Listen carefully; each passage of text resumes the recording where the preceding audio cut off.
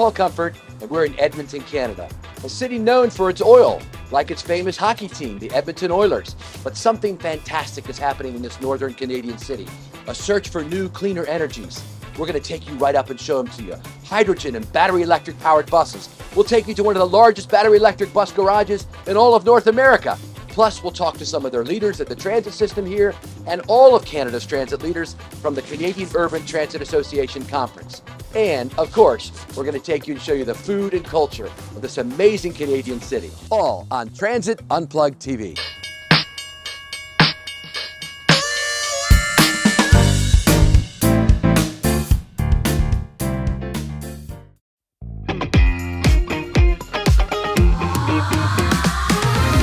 Tell us about where we're at and the significance of it. So we're in one of the original stations of the LRT here in Edmonton, Alberta.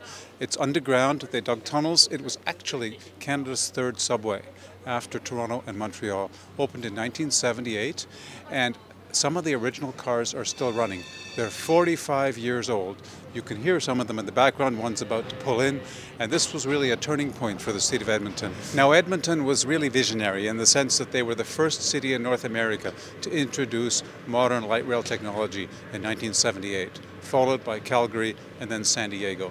In fact, the first cars were assembled right here in the shop that then became the maintenance facility afterwards. And it was a joint procurement between those three systems. And it's interesting that those three systems all still have those original cars. The ones in San Diego were sold to Argentina and are still running there. Jen, I want to go to the Edmonton Oilers hockey game, but I got one question. How do I get there? Well, Paul, we're going to get on our brand new Valley Line trains and get off at the 102 stop. Let's go.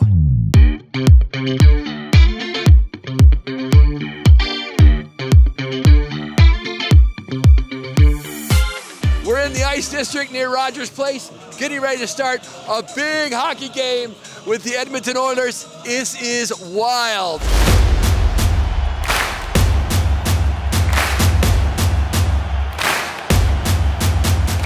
Tailgating is a great tradition at most public sporting events. A lot of times it's done outside a stadium, but here at Rogers Place, where it's cold outside for hockey, it happens inside, where there's food and fun and music and everybody gets ready to go into the game. This is the kind of traditional, you got a chili bowl, you got a hot dog, you got your beer. This is tailgating at Rogers Place. Wayne Gretzky made a name for himself as the Great One, playing hockey for the Edmonton Oilers, where he led the team to 4 Stanley Cup championships and became the NHL's all-time leading goal scorer. Eddie Robar, you started out as the branch manager here in Edmonton and then moved up now to become the deputy city manager. But this whole hydrogen electric strategy for a city known for its oil is kind of your brainchild, isn't it? Yeah, well, I think a lot of the city's brainchild, the innovation that we have in the city of Edmonton, the opportunity that we have to kind of try new technologies out has really given us a lot of opportunity to show the industry what's going on here. So building this program from 60 electric buses that we have right now, battery electric buses, now we're kind of pivoting into the hydrogen space, really trying to grow our electrification program here in the city of Edmonton and show people and showcase how to convert fleets in a cold weather environment. So Eddie, how does all this work? We're at the back motor here of the hydrogen bus. Yeah, I think the great thing about a hydrogen bus is, we have our tanks on the roof. Okay. We have 36 kilogram tanks on the roof of this bus. That roof, the hydrogen kind of feeds into our fuel cell. This big black box right here, that's our fuel cell. So it's a Ballard fuel cell. That fuel cell for us, we just put oxygen and hydrogen into the fuel cell. There's a chemical reaction that happens in there. I won't go through all the technical terms of it, but that chemical reaction happens inside that fuel cell, and that's what creates the energy. That energy goes to a battery that drives the bus. So this is a fully electrified bus, and a lot of people, when they talk about fuel cell buses, they wonder, what does that mean? Is it hydrogen? Is there an engine in there? This is the engine. Obviously, it doesn't look like a normal engine, but the byproduct of this fuel cell reaction is just heat and water. So Eddie, what does it mean for cities like Edmonton, which is known for its oil, but now you're looking into all these other clean energy sources like electric and hydrogen? Yeah, I think the great thing about Alberta is, we are known for our oil, but really we're known for our energy.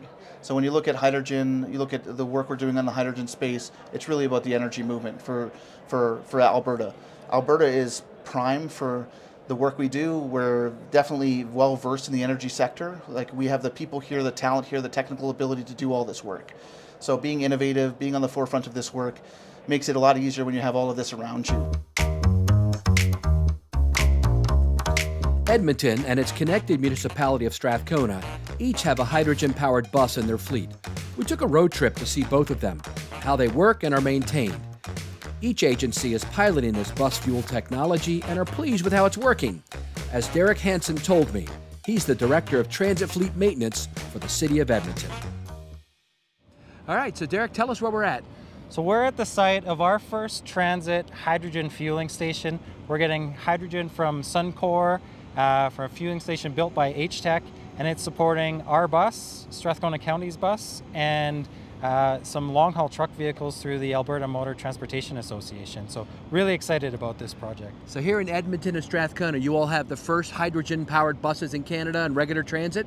We do right now. Yes. Obviously, there were some that were tested in the Winter Olympics in Whistler, but in terms of buses in regular service right now, we've got the two that are running in Canada right now. That's great. So tell us about the buses themselves and how they're different from battery electric and those kind of things. Well, that's what's funny is it is actually a battery electric bus, but it's got an on-site fuel cell, which is the energy generator. So the drivetrain, the motor components, they're all driven by an electric system, just like a battery electric bus, but it's essentially a hybrid bus because it's taking in the hydrogen into the fuel cell. The fuel cell's powering the batteries, which is powering the bus. And what we're finding with the buses having byproducts of water and heat, that heat is really combating that energy loss on the battery thermal system in the wintertime, and it's been a really effective vehicle for us in the winter.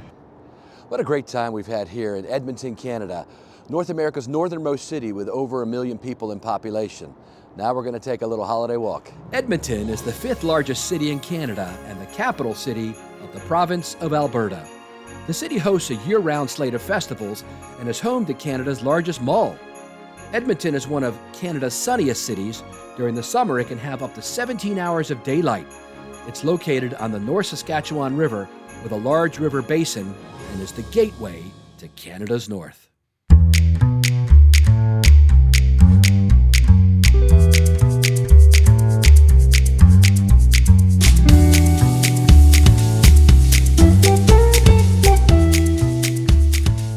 So we are standing outside of the Strathcona Hotel, formerly the Strathcona Hotel, which we believe is the oldest wood structure remaining in all of Alberta and was a key point in Strathcona where the rail people came in and would stay in the hotel.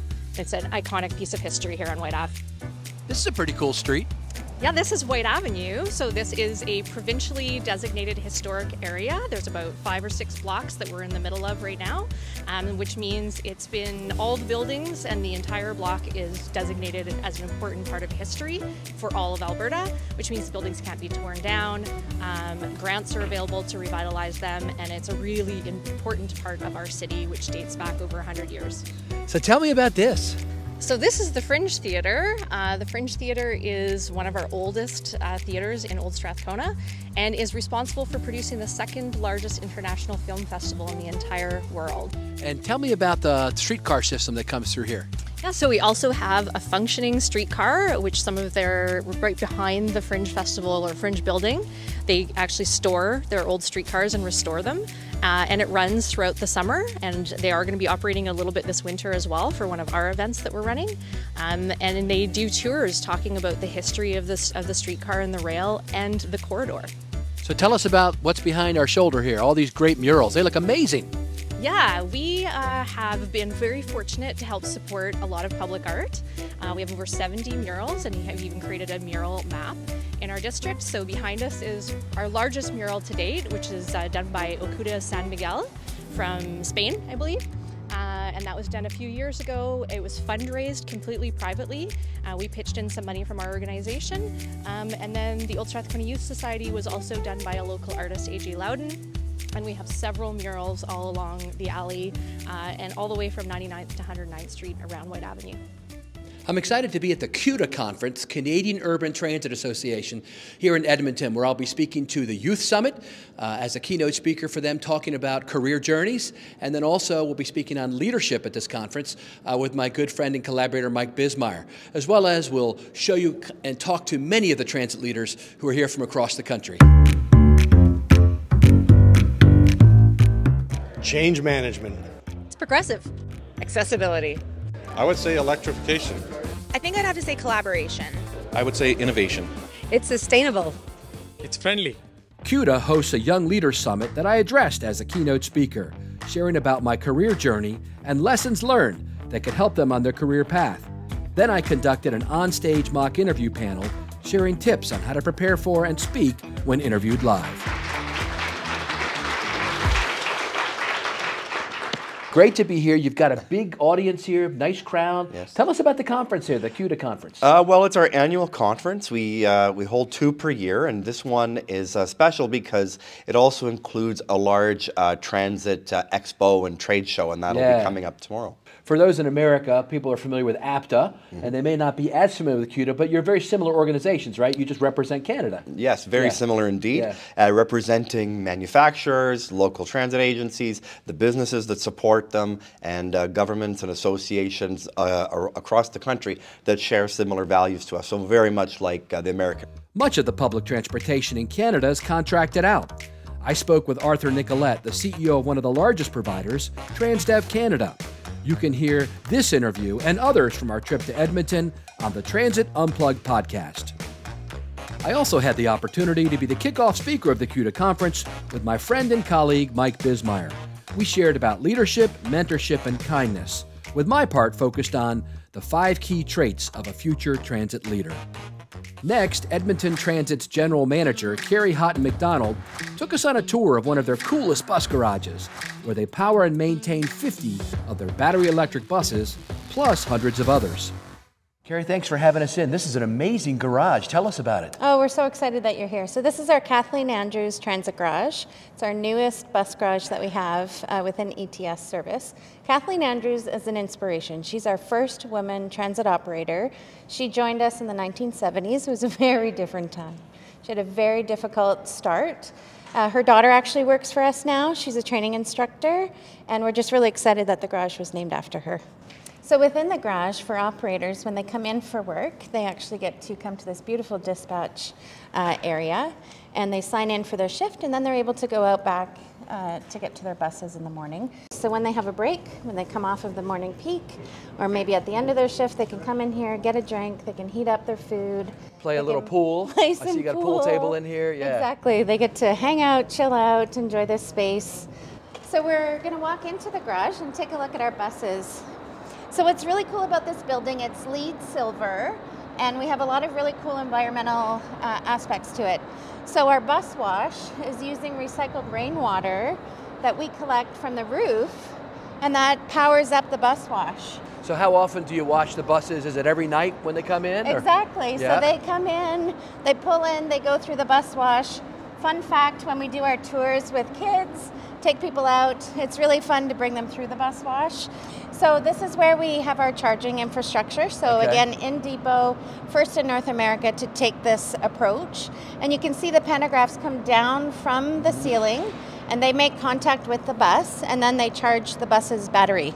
So Carrie, it's very cold up here in Edmonton. I know you're like way up north in Canada. Do you have to park all your vehicles inside? Yeah, it's a decision we made. So we bring all of the vehicles indoors. We are the northernmost kind of large city in North America. So we definitely have winter weather. I don't mind, but some people do. So all of the vehicles come inside. So this particular facility is over 400,000 square feet. So this is the part of the garage where they actually do all the maintenance. So all of the bus maintenance is done in-house. Both electric and traditional? Exactly. Everything is done here. So it's a really cool, as you can see, it's not too far separated from one another. So the operators can interact with the maintenance staff. And it's quite a large facility, so it can accommodate really everything. Carrie, outside your garage here, this is an amazing one, but you've got a lot of others, right? That's right. So this is one of 6 facilities that we have for ETS service. We wish you all the best as you continue to go forward. Oh, thank you so much, Paul. It's been great. Mike, you were here when all this was getting built, right? Yeah, I was very fortunate. I've worked in different capacities over the years and met the ETS transit team. And yeah, I was just so happened to be when this project was underway. It was great. They really championed how to take this technology to the workforce. Really thought leadership in terms of the way they worked with the city, their own workers to bring this on board. It was really impressive. So yeah, I benefited that. I mean, we all move around in this industry, but we all know each other as well. So it just worked out perfect that they happened to be the host this year for the CUTA conference, and to have you guys up here and sort of showcase some technology in Canada. I mean, it's one of the most impressive barns there is out there. I mean, we've all been to a lot of them. So they've done a lot of innovative stuff here. And really, any of their staff you talk to is a real champion of what they're doing. They got a lot of stuff going on. Now, to finish it up, what more iconic Canadian dish than poutine, which is French fries with cheese curds and beef gravy. And I'll wash it down with a John Candy cocktail.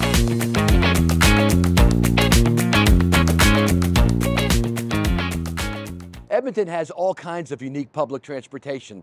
Like we mentioned, they've got hydrogen fuel, which you saw, electric fuel buses, and also they got a funicular right on the side of the hill, which is basically a cable car on the side of a mountain. It goes down to the North Saskatchewan River. Let's hop on board and let's remember what we did today. Edmonton, known for its oil, has pivoted to new energy sources for its bus fleet. Under the leadership of visionaries, they now are leading Canada, as Gretzky famously once said, to where the puck is going to be, not to where it has been. Thank you so much for always joining us each month here on Transit Unplugged TV. Make sure you like and subscribe to us here on YouTube.